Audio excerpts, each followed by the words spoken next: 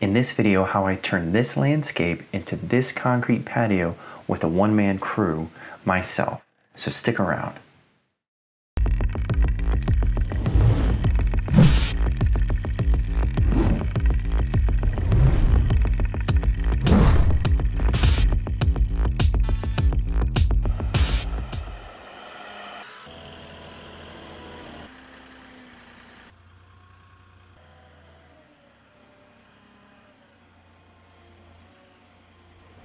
Alright, so today is our first concrete pour day for this new section of the patio. I'm going to try some things differently here. I'm going to use a drill mixer, see if that works much better than doing the hand mixing. I'm hoping it does. First thing I need to do though is get the concrete to the back, so I just got to haul a bunch of concrete to the back, then we'll get started.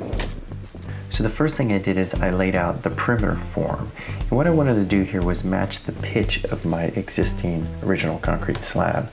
And that pitch in this case was about 1/4 inch per foot.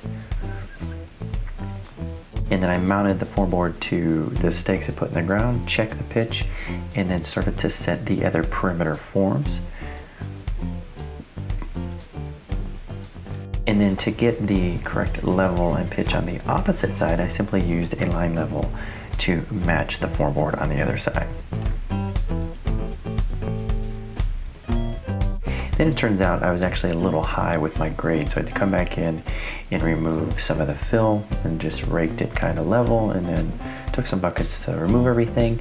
And then I had to tamp the whole thing again with the hand tamp, which is actually pretty exhausting. And then I set the center form. My goal with this project was to pour it in 4 separate sections. So I was gonna start in this first top corner here. I did some final excavation and tamped it down again.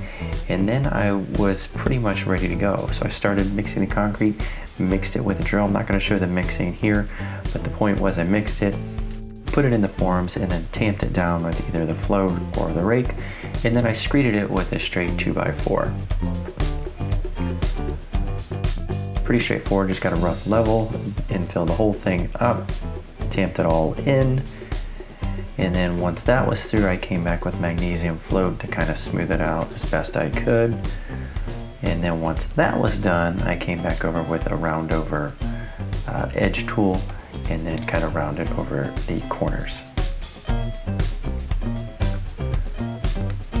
And then I came back and did a rake finish.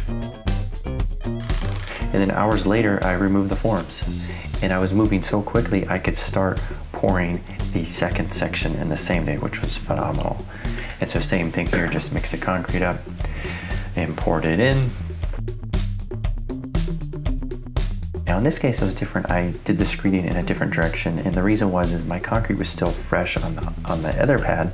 And so I didn't want to screed over the new pad, and I wanted to keep my joint as clean as I could.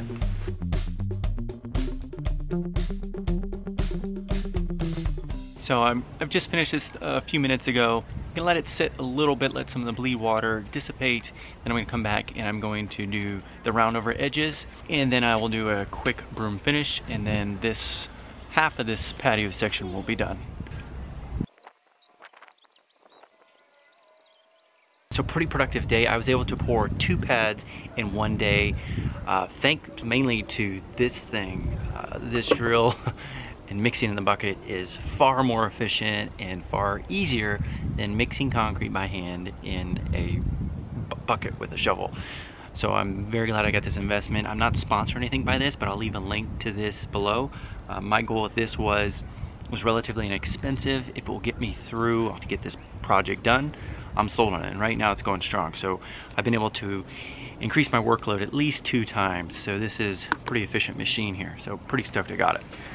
So here's what the final project ended up looking like, and make sure to stay tuned and watch the other videos to see how the rest of this was completed. Thanks for watching. I'm Joe Kistel. Please subscribe and give the video a thumbs up. Take care.